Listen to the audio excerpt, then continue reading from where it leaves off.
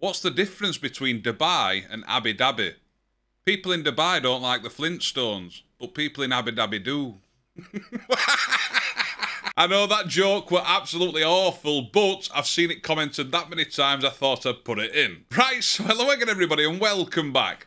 I'm seeing a lot of people getting annoyed with grey logos on the new Amazon interface. So if you're using such as a Firestick or you download an app, sometimes it doesn't have a logo or an image, it just has a grey background. And having one is already annoying enough. Imagine if you've got 3 or 4, how are you meant to identify which app you're using? So I'm going to show you a few methods in this video and hopefully one of them will help you. Right, so that being said, don't forget to hit that subscribe button and let's crack on.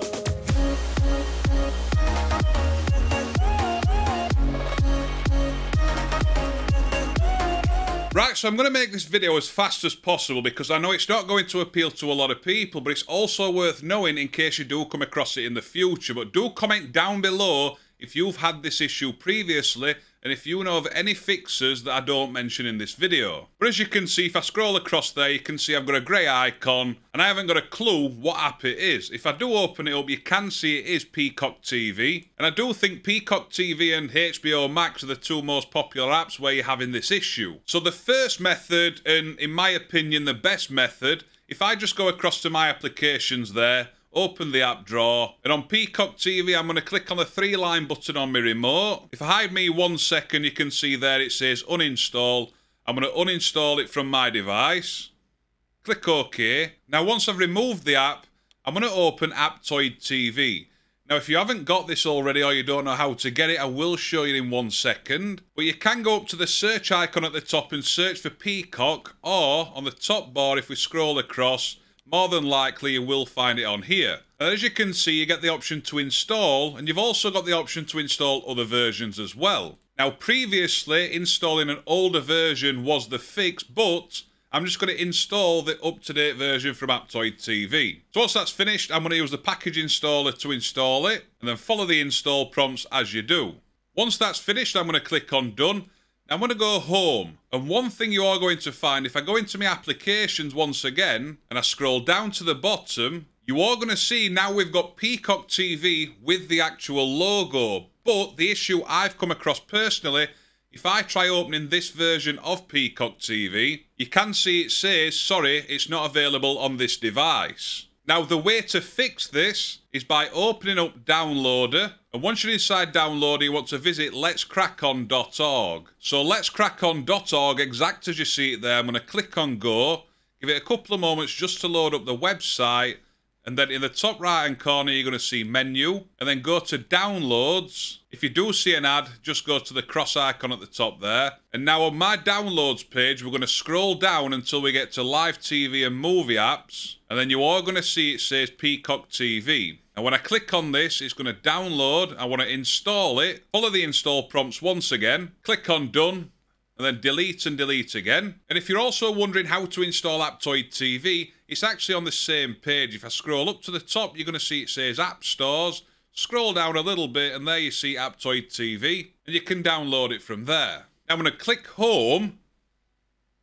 And this time, when I go into my applications, go down to the bottom once again, I'm going to open up Peacock. And then straight away you can see the app, well the text is showing differently to how it started previously. And then you can also see it actually loads up this time and doesn't say my device isn't supported. And then what you can do once again, you can click on the 3-line buttons, move to front, click on Home. It'll add it to your home page and you can see it's still got that logo, which is really what we want. So ding dangly do, we're on a winner.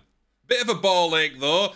There is another thing you can try. So I'm not going to bother reinstalling the version where it's got the grey background. But one thing you can do is go across to Settings and then go down to where it says Accessibility. And once you click on this, you've actually got something called a text banner. Now when opening this, we're going to turn it on.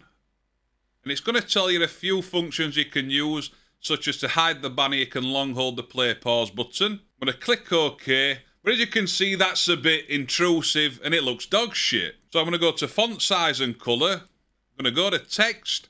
I want to change that to, I'm going to have it small. And then the colour of the text, I'm going to have it green. Still looks dog shit though, so I'm going to go to background, transparency, and I'm going to change that down to 0. And then if I go down to where it says banner size, scroll down to where it says keep banner at chosen height, I'm going to turn that off. And then you've also got different positions where you can put it on your device or your home screen. So I'm going to change that to the top.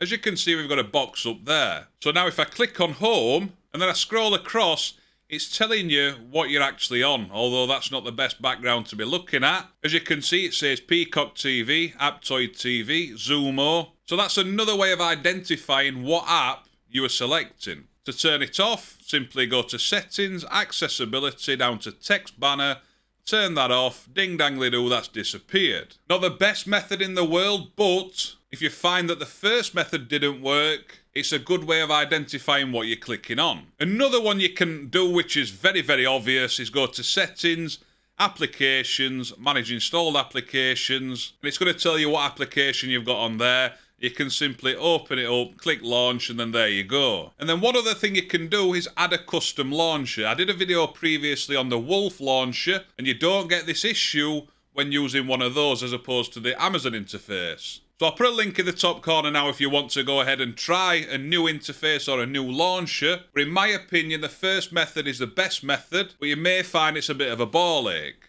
But let me know in the comment section down below what you think. I know this video, it was pretty dog shit. I weren't going to do a video on it at all. There's that many people asking about it. It just made sense to be able to do a video rather than message back to everybody.